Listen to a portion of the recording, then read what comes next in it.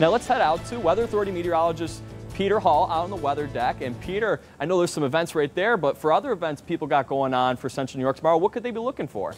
Well, if you're hoping for some more sunshine, I think that's definitely going to happen versus what we had today. Today wasn't all that bad.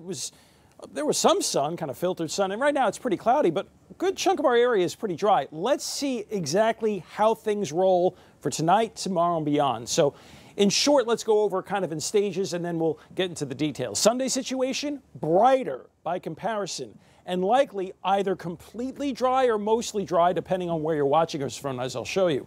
Monday's mantra, well, we'll have a mix of sun and clouds again. There's a better chance Monday versus Sunday at a passing shower or thunderstorm or two, but neither day is a washout. After that, Tuesday and beyond, yes, as you go deeper into the 7-day forecast, typically things can change, but this has a much, much higher uncertainty than normal. And part of that is that tropical storm we just mentioned earlier in the newscast, Debbie. We'll explain why in a minute. First, underneath the clouds, there's not a lot of rain, but did want to make mention of something in case you're watching us around Ithaca. There's a downpour just to your southwest. Granted, it's outside of our area, but it is possible, not just over there in southwestern Tompkins County, but any one spot tonight might get a brief isolated shower or thunder shower, but nothing that's going to be overwhelming or lasting that long. So most of us tonight just have some clouds. There is, by the way, an opportunity right around sunset for some thinning of the clouds, potentially for a pretty sunset. But otherwise, notice how clouds mostly are kind of exiting with only an isolated shower. Keep an eye on Sunday's sky here. You're noticing less gray, more nothing, which means the sun's out. And that's why I think tomorrow's a brighter day. It's also a hotter day. Now, today was no slouch. We got to 87. With more sun tomorrow, I think we make 90 in Syracuse, everyone else in the 80s. You see the coverage of a spotty shower thunderstorm, really isolated and brief. So if you get one, you're unlucky. It doesn't last very long. So Sunday is a mainly dry and summery day.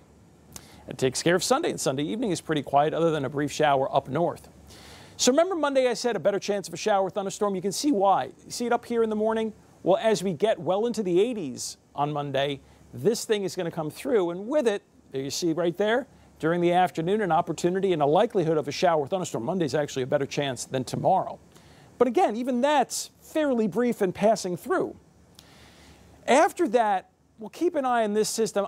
There's debating whether we're going to get this Canadian system sliding through with a threat for rain. We're going to keep some of this rain in the forecast. That's number one uncertainty, is whether or not we get rain from this Canadian system. This system will lower the humidity starting Wednesday. So despite you're going to see on Wednesday around 80, notice the low is in the 50s, so it feels better. Now, how does this make any sense with the uncertainty with Tropical Storm Debbie? Well, tropics, tropical humidity, right?